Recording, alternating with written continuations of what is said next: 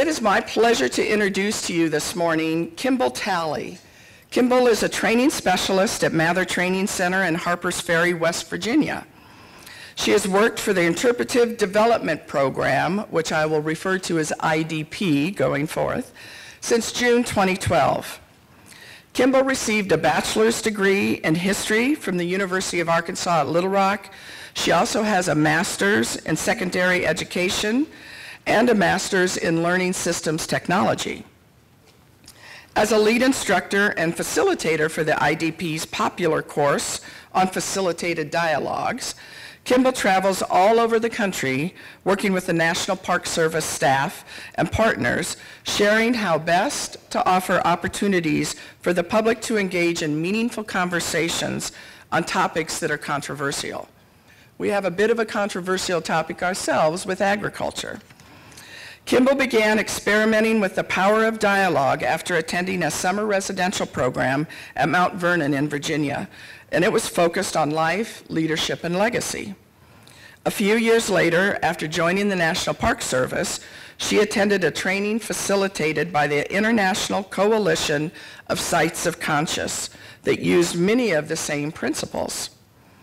As a trainer with the IDP, Kimble gets to use parks as her laboratory. How fun is that? She lives in Hagerstown, Maryland with her husband Daryl and a 5-year-old daughter Courtney and 3-year-old son Kenneth, and her 20-year-old son lives in Little Rock, Arkansas. It is my pleasure to introduce Kimble to come and share her experience and expertise with us this morning. Kimble? So hello, I'm excited to be here, thank you, in Iowa for the very first time. It's always a joy to be invited to speak on something I'm very passionate about.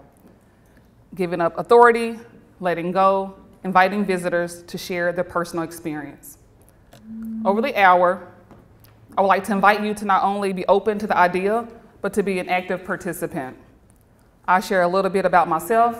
I'll describe why dialogue, the parts of dialogue, its benefits, and then let you ask questions. So I have one guideline: to be open. So if I can get a thumbs up.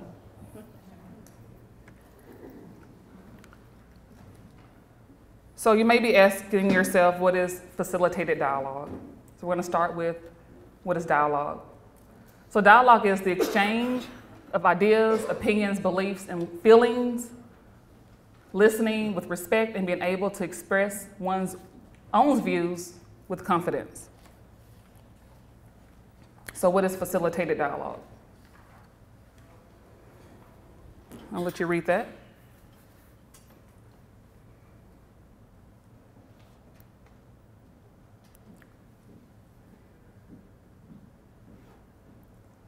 So facilitated dialogue is a strategy. It's a strategy that you plan for using what we call arc of dialogue that we'll talk about in just a little bit. So it's a structured, meaningful, audience-centered conversation about a topic. For the most part, what I do is the topic is probably controversial or challenging, but it doesn't have to be. We're going to practice with that over the next hour. So audience-centered interpretation. So I want you to get a sticky note. You have sticky notes at your table. Create a T-chart, and I want you to put now and in the future. So one side is now, the other side is in the future. Who is your audience? Who is your visitor? Who do you engage? So think about those three things. One side to the left is now, the other side is in the future. I like to begin with sharing a little bit about myself. And I'd like to remind you that I'll be doing 2 sessions later for those interested in learning more about facilitated dialogue. This is just kind of like an introduction to it. So identity. Who am I? Who are you? As an individual, as a person part of a family, a person part of a culture, maybe even a person part of a biculture, this all shapes dialogue and facilitation skills. We'll talk about that later. Your ability to relate to others, to have empathy, to treat all opinions fairly, being self-aware is all essential. The awkwardness of members of the Sons of Confederacy walking out a presentation I did on the Civil War and slavery, school kids asking to touch my skin in North Arkansas, or even today when people, both black and white, ask to touch my hair.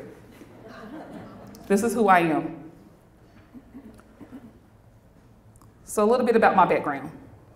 I was born in 1976 to a single parent.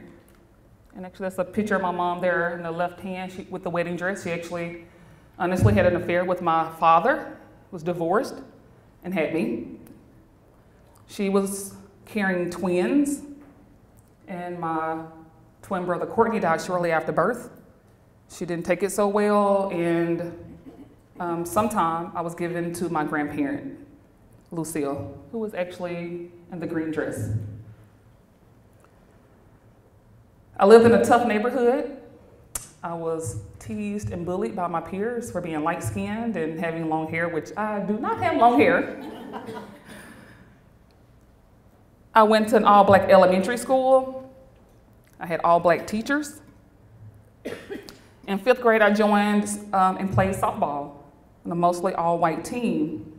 I had coaches called Mike and Mike. And for the first time, I actually had father figures.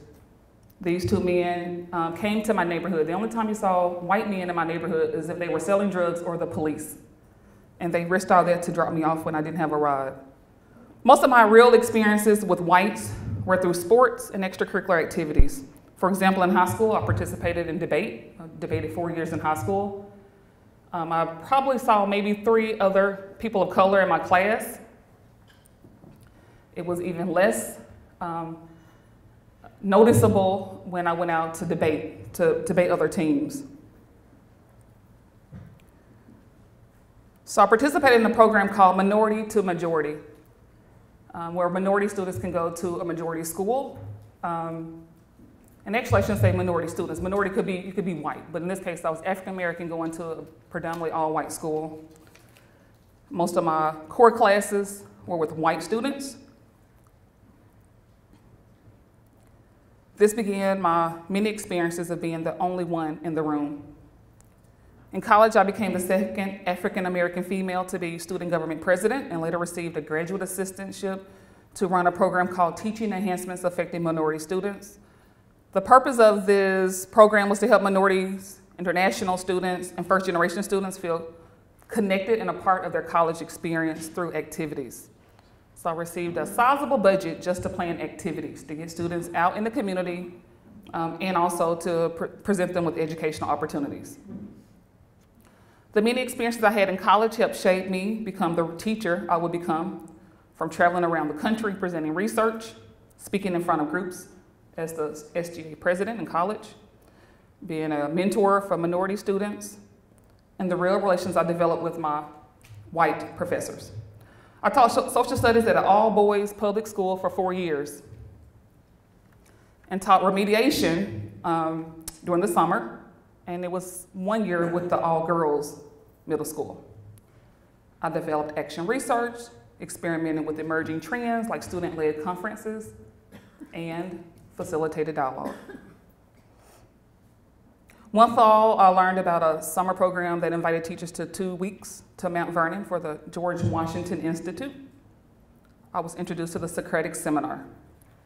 We were presented a document, an image, a quote, and a series of open-ended questions. And this transformed me. Working with the all-boys was the toughest job I had ever done. I've been to police academy, I've had 3 babies, 2 knee surgeries, and a divorce. But nothing had ever been more difficult than teaching 8th grade boys. But now I had a tool, and that tool was facilitated dialogue.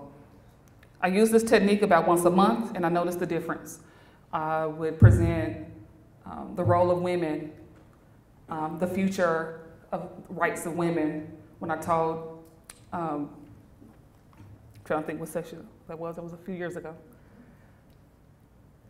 I presented pictures and primary source document information when I taught the Industrial Revolution. So the kids had a chance to actually reflect on the conditions of young people and how those students didn't have a chance to go to school. They had to go to work. The dialogues were addicting as they wanted to share their opinions and how they see the world based on their experience. After leaving the classroom and joining the Park Service as the education specialist at Little Rock Central High School, a National Historic Site, I also implemented the Socratic Seminar into programs and teacher professional development. I was selected to participate in the pilot course called Interpreting Critical Issues Using Civic Engagement and Facilitated Dialogue as a Technique. This course was enlightening and it gave me more structure. So let's talk about that. I've led more than 100 dialogues.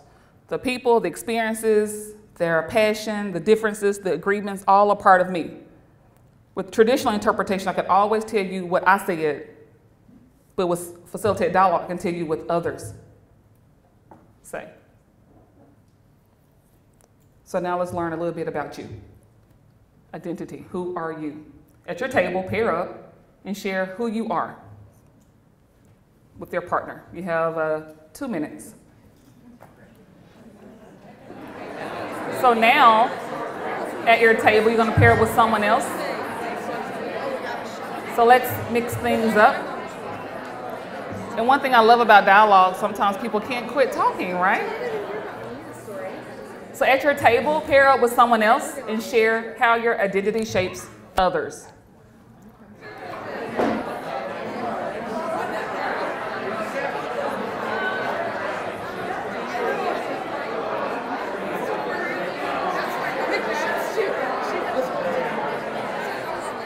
So how does my identity shape others? So the National Park Service, when I joined the Park Service almost 8 years ago, it was 78% white.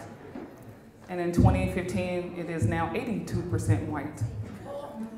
And so when I go to many trainings and we talk about civic engagement, I tend to bring up who I am and how people like me, who look like me, don't go to national parks. And so it's just funny sometimes. We did a host of trainings over maybe 2 years, and not one single person that went to a training was Black. And we have the evidence in our Mather Training Center because we take class photos. And I said, this is not acceptable. And so we just had a course this past fall, and we had Asians and Hispanics and Black folks. We had folks that represent LGBT. And to me, that's the Park Service I want to be a part of. And we have to be ourselves and to not have the courage to talk about those things. So we're going to talk about those things for a little bit. So why dialogue? So I don't want to present a whole lot of research. I have 2 things I want to share. And the first thing is the National Park Second Century Commission. They revisited Leopold, some research that was done over 50 years ago that looked at resource management in the Park Service. And you can see the 3 goals. We'll just take a glimpse at goal number 1. The 3 goals stayed the same from the first report to the most recent report. And it's what should be the goals of resource management in the National Park Service. So to provide transformative experiences. That's what I got out of that goal. Now I want to say facilitated dialogue alone does not mean you're going to have a transformative experience. But what I do believe in menus of option or like levels of engagement. So at Vicksburg National Military Park, where I'm acting chief of interpretation, it's not just about getting the same visitors. And I want to tell you, all the stuff that's sold in the gift shop, a certain percentage of that comes to the parks. When I got to Vicksburg, we had over $130,000 in Eastern National account. And the superintendent said, Kimble, spend $30,000. Anybody knows me, I like to spend money. And so we spent $30,000. And then I received the balance January, and we had $132,000 in that account still. So it's visitation. People are coming to the park, and they're visiting the park, and they're spending their money, but who are those visitors? And who can we tap into? And are those visitors getting a different experience? So if you have someone who's from the neighborhood who brings their family friends in, what experience do they get? How do we energize that person to make sure that they're park stewards? And so this report acknowledges that we need to expand the relevance and benefits of parks to underrepresented minority groups and communities. Vicksburg National Military Park sits in a community of 67% African American, and I haven't seen one black person in that park. Outside of walking in the park before or after we're there. That's not acceptable. The second piece of research I want to present is on museums and libraries. Raise your hand if you work in a museum or library. All right, so hopefully you've seen this document, and it talks about the difference between 20th century interpretation versus 21st century. So we'll do a poll in just a minute to see who are our 21st century museums. But let's look at some of the things. And I want you to look at some of the languages like co-creation, audience-centered, 21st century skills like critical thinking, listening, and speaking. So looking at the orange side of the chart, where are you if you're a museum? Raise your hand again if you're doing 21st century interpretation. Raise your hand. It's hard to read. We got some people that's close. Read some of those words out. I think it's just us. But again, I mentioned some of those things. How are you sharing authority? So why dialogue again? It's opportunities to engage in courageous conversations. And this does not have to be face-to-face. This can be virtual, can be through social media, can be just asking an open-ended question at the start of your presentation or your program. It's a physical and intellectual challenge. Sometimes it's physical. I've done programs and I say, hey, this is different. This is an audience-centered program, not a ranger-led program.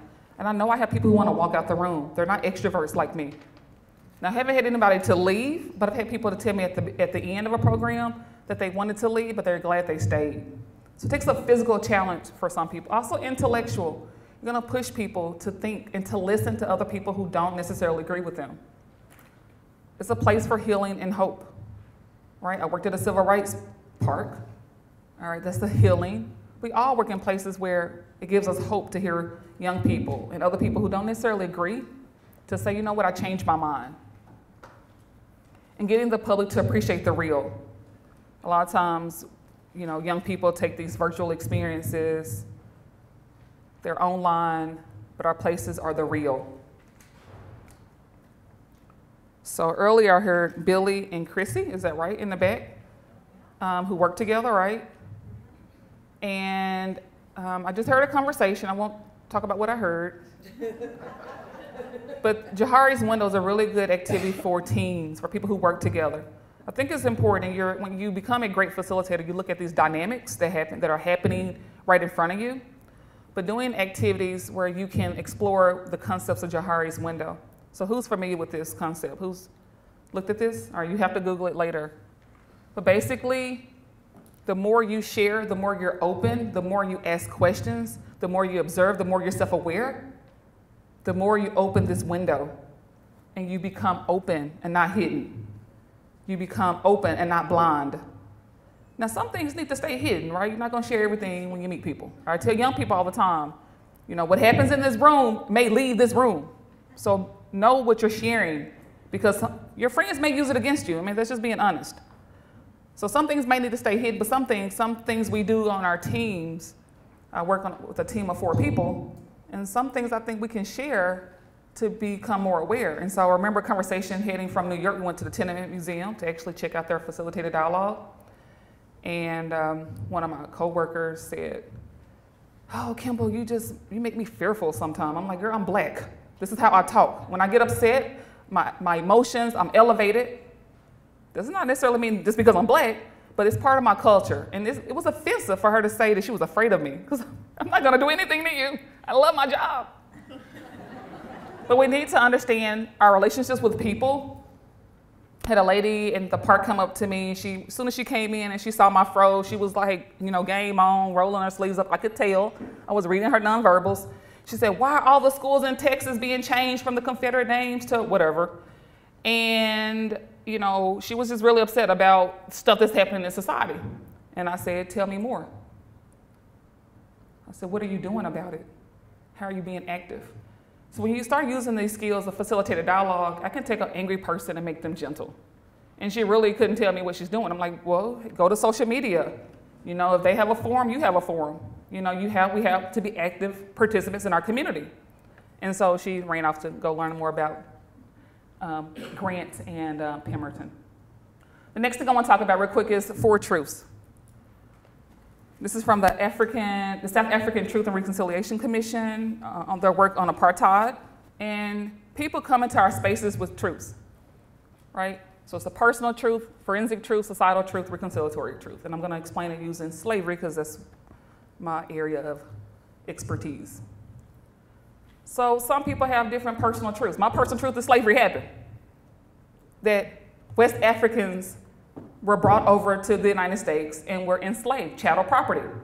I go to a teacher workshop and the lady tells me, white folks was also enslaved. I'm like, girl, here in the United States? She's like, yeah. I said, you mean indentured servitude? She said, no. That's her personal truth. I can't change her mind just by giving her information, Googling it, like, can you see this? That was her personal truth. People come into our places with their own truths, and we have to recognize it and appreciate it.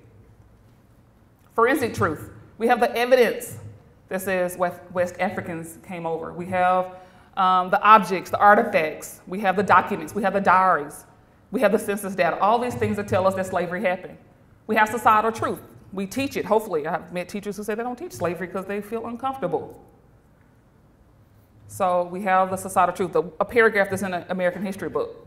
And hopefully our bright teachers who are going to explore and go more in depth. And then the reconciliatory truth is Black History Month.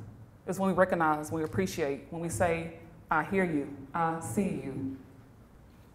So what is your truth around climate change, civil rights, civil war, immigration, biodiversity loss, land use, groundwater, farming, agriculture, overdevelopment, whatever it is? What is your truth? What is your audience? What is their truth? So let's talk about facilitated dialogue. There are several parts. Ground rules, arc of dialogue, shared experience, techniques, open-ended questions, and facilitation skill. And I will say it takes time. I tell people to change behavior, it takes 4 variables.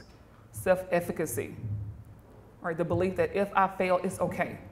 If a person walks, I was doing a program at the USS Carroll at Vicksburg, and I asked the question of what have you lost? And I was really meaning I should have did a better job. Maybe like telling them, you know, if you lost a charm necklace or something. And it went real deep, real fast, and half my audience walked away. But it's okay, because I know that maybe my phase 2 question was too deep. I took people places they didn't want to go too fast. Another variable, of course, is the skill itself, being trained in facilitated dialogue. Also is practice. You actually have to practice what you learn. Then the last variable is support. How are you supporting your teammates? How is your manager supporting their staff in doing this? So let's look at things. And we already talked about ground rules. Your ground rule today was to be open. And I can share this PowerPoint for those who want it. And so some of the things says use I statements, suspend judgment. So there's all kinds of rules that you can do. You can do ground rules, guidelines. When I'm working with young people, I like to say guidelines. When they hear the word ground rules, they kind of like, shut down because they hear rules. They don't want to come to my park and follow any rules. And then there's this arc of dialogue. So there's four phases. Phase 1, building community. Every person in the room has a voice. So earlier, your phase 1 question was, who are you? Something safe, something simple. When I do programs around the Little Rock 9, raise your hand if you heard of the Little Rock 9. Central High crisis in 1957, where 9 African-American students go to an all-white school of 2,000. So I might ask a question like, share your name and an extracurricular activity you did in high school. And of course, everybody's like, what does she want to know about what I did in high school? But later, I'm going to introduce the Little Rock 9. I'm going to say these students played in band and were in choir and ran track, and they had to give all that up to go to the integrated school. You just go to school. Doesn't matter who you are. Doesn't matter the things that you were doing. And it's a real connection to people because then they start to look at, man, I was in gymnastics or I played karate or whatever the case may be. Could I give that up to go to a school? That's phase 1. Phase 2, personal experience. Now, we'll say this, phase 1, you want to get all voices in the room. You want all voices to be heard. Sometimes with a large group, you may have to do things at a table, so you may not get to hear every single voice. But as the facilitator, you're walking around, you're listening to those things. Phase 2, personal experience. Each of us have our own personal experiences. You know, I'm up here today, so I get a chance to talk about myself, all right? And it's great when people can be listened to, can be heard. And you also get to learn about your visitor because you're listening to the visitor. Phase 3 is beyond the personal. So it's okay to be heard, right? But then we have to do something about it. How do the people who come into your space, how are they connected to the greater society? How are, with the work that we're doing in our local communities, in our spaces, how are they connected to our greater society? So you can't just leave it with the personal. You have to ask a question like, I was in Selma for the 50th anniversary. I was asked to do these dialogues, 10 a day. And one of the questions we asked about voting was, how do people entertain their right to vote? And we'll talk more about the open-ended questions, but it's about giving, it's about asking a question where people can say, well, people don't vote. The folks in my community are not voting. Or you can say, hey, people are voting.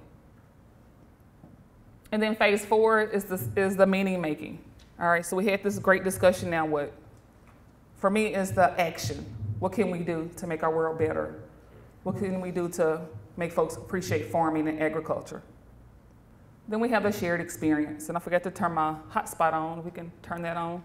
I grew up playing football, basketball, baseball, right in this park.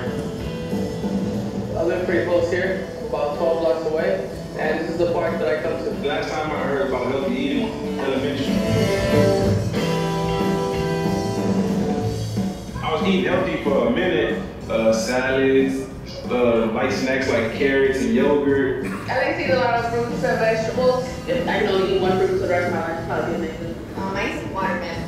Celery is my thing. Like, I love celery with passion. My mom made this white bean chili once, and it was just ridiculously good. And after you, elementary is like nutrition went out the window. When I have like hours of playing, then I'm just with thirsty, hungry. So I take about 6 burgers. You want to eat like any salads? They usually cost around $8. Why is a burger cheaper than lettuce? Right? It's cheaper, to go to a fast food place and to go and get like a meal there and you have to go home and cook it. I can't afford it. It's better. It's more expensive. I used to grab like 2 or 3 bags of groceries and I had my backpack from work and I had my headphones and I had my laptop. I was like, I don't see how people do it. I get a buggy or something. I've done that once, dude, and I had the rashes cartoon, man. It was like swinging, people were looking. I was like, hey, how you doing? Like, I'm getting all this groceries home. I don't do that every day, that would be just like ridiculous. My mom never grocery shopping in her neighborhood. That's crazy. Well, if you go to a grocery store around here, you're gonna end up finding the same thing that you find in any other grocery store, but it's probably gonna be lower quality. Lettuce look picked over, the tomatoes look smashed and mushy, the fruit look like bugs and ate on it. Everything's like you don't want to eat it. It's like living in a desert. Mojave Desert, no fresh fruit. Alrighty, so at your table, on a sticky note, 1-word check-in. So write down 1 word, 1 reaction from the video. We'll give you about 3 minutes at your table to talk about your 1-word reaction, so about 3 minutes. But this shared experience should be something that each person can share together, have the same information. It can be your exhibit space. It can be a quote. It can be an image. It can be a chapter in a book. It's a lot. It can be an excerpt. It can be an article. It can be a sung lyric. It can be music. All right, so a shared experience is something that each person, when they come to the place, that they do together. So I'm gonna go back real quick to the arc. So for me, my shared experience for the most part is after phase 1. So I wanna spend time to build community, and then we do that thing together.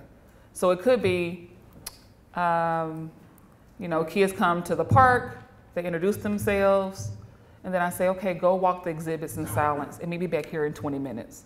And that's their time. And you won't always give instructions. It doesn't matter that they do it in silence. But if it does, you want to make sure, and again, that's the facilitation skills. And they come back in 20 minutes and you say, okay, let's have a conversation. Techniques. And I'm sorry this room is so small, or I'm sorry, it's large, and I only have 15 minutes left.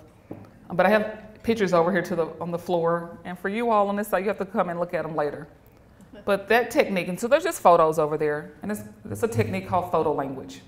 So you ask a question. So if we had time, I was going to ask you the question, what's the future of the forum story? What's the future of the forum story? And you tell people, hey, I want you to walk around. We're going to do a gallery walk. The first time you walk around, find your photo, but don't pick it up. So it would take a lot of time to have everybody go by and look at those photos. They go by and look at the photos. You remind them, please don't pick your photo up.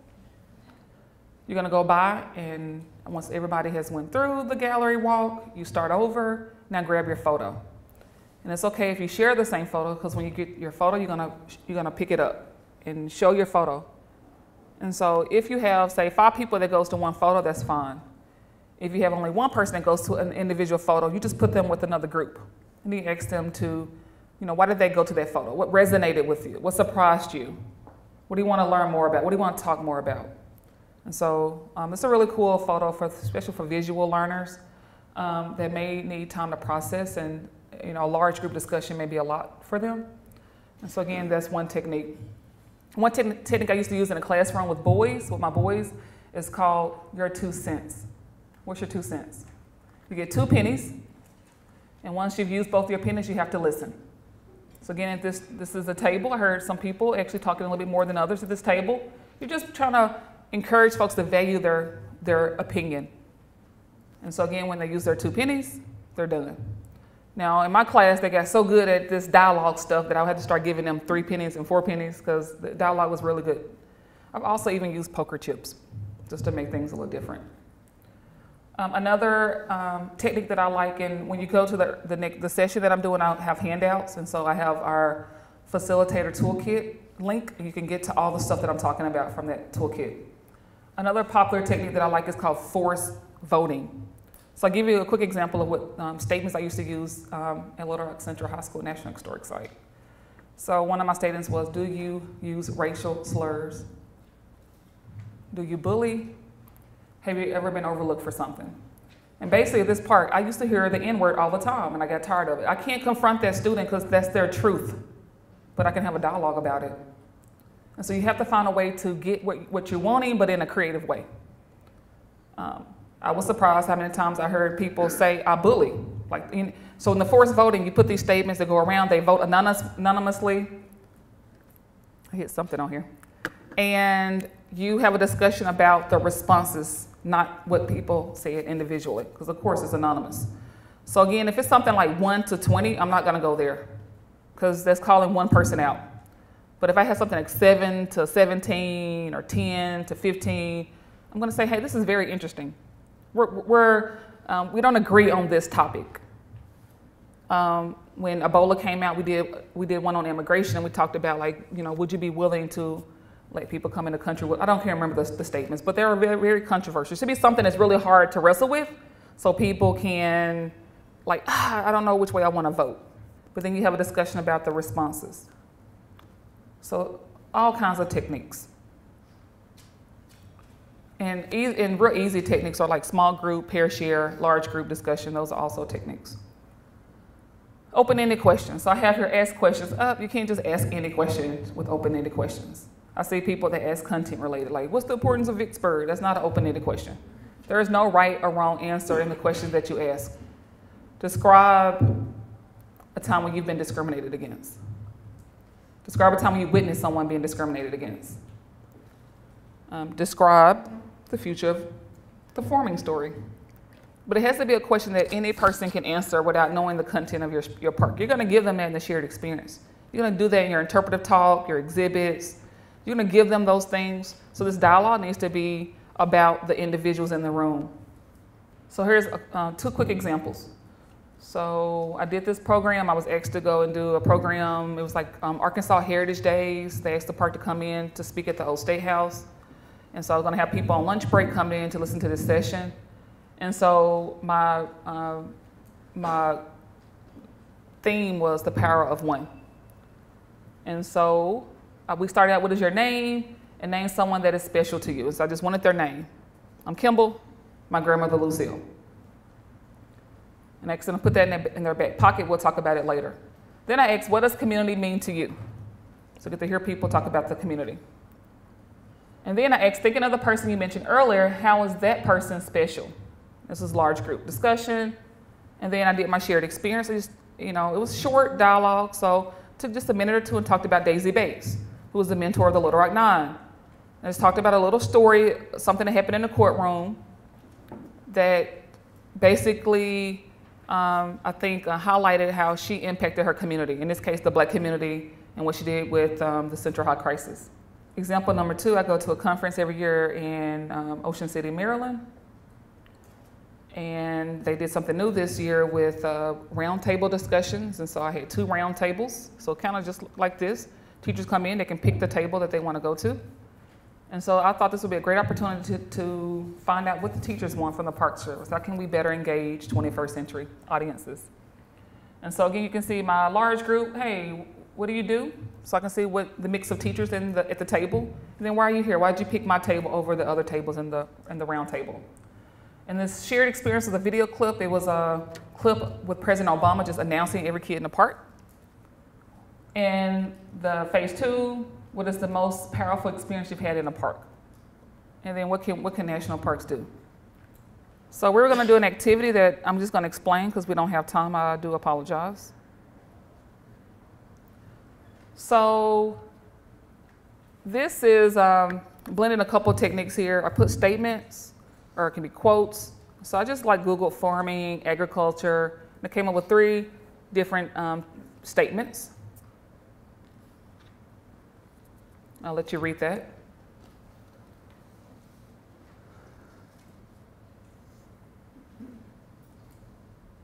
You have these statements on your table, just so you know.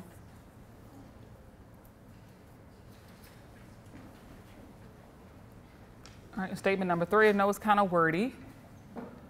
And this is talking about modern agriculture. So ideally, if this is a utopia, I would have these statements around the room, and I would let you read all 3, and you would go to the statement that you wanted to talk more about. You had questions about the statement that resonated with you. I would group you together, and you would have a conversation. Now, ideally, this is a presentation, but if I was doing a facilitated dialogue program, when you do small group, any kind of small group work, you always bring it back to the large group. And so again, these small groups have these powerful conversations. I was hearing some good conversation around the room, and then you want to let a few people share what they talked about in their group. So in conclusion, interpretation with visitors is more interesting. It's fun to listen to people. When I hear people say the craziest things, it's just wow. And as a facilitator, I have to keep a straight face. I'm and hope the group is you're an idiot. And it happens all the time. Or they'll just say, hey, these are our guidelines. We need to do this. Use I statements. You can't say they, those people. You have to speak from the personal. It can be transformative. You don't know how many times a person has come to me at the end, or a group has had another discussion in the parking lot, or another discussion in the room after the dialogue. I've seen people come to a 9 o'clock dialogue and stay the whole day in a park, in a small park. It's in Little Rock. It's huge. It's really small, and to see someone stay the whole day is huge. You can learn about your visitors, and this kind of goes to the tools for evaluation and assessment. So I do a really cool technique called carpet of ideas, or it can be the wall of ideas. And I ask people to give me a reaction or response at the end. What can we do? And they give you what we can do. You post it on the wall or on the carpet. And you can take a picture of that. And you can evaluate, or depending on the question, assess where your visitors are. You can do even before or after.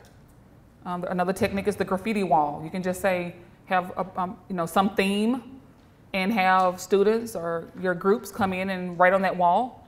And again, you can ask that same question at the end of the program. Does anybody in here do residential programs? Do you bring young people in overnight? Okay. It's authentic.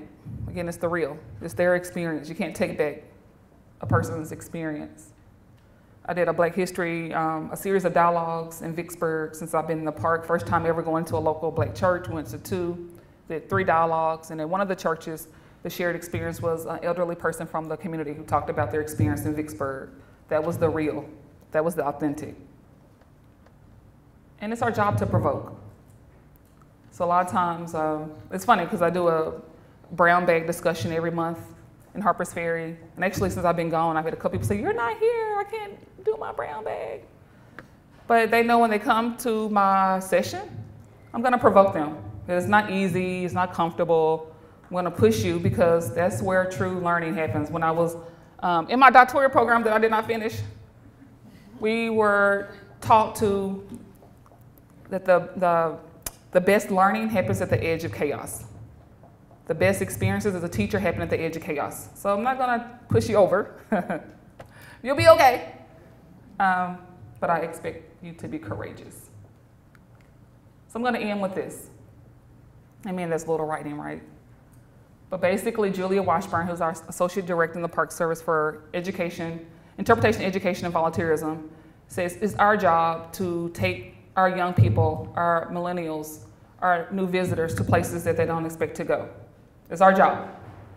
And that they want to be learned in many different ways. Again, what I want to end with is that facilitate dialogue is not the only thing you do in your place, but I think it can offer an opportunity that enhances your program. So again, at Little Rock Central High School National Historic Site, I would, if school groups came to me, they had to be in the park 2 to 4 hours. And so if they are there for 4 hours or even really 2 hours, they're gonna get a dialogue. So yeah, they go into this high school was the largest high school in the United States when it was completed. They get to go in that building that's 5 floors where there's 2,500 students. Many students who come to the park, like that school, that population in school is the largest in their community, in some of their communities. There's more people in their school than in their towns. And they get the tour, they get the exhibit, they get to go in the gift shop, all kinds of things they can do in the park, but they also get to engage civically and to talk about hard things like race and so forth. All right, thank you. Thank you, Kimble.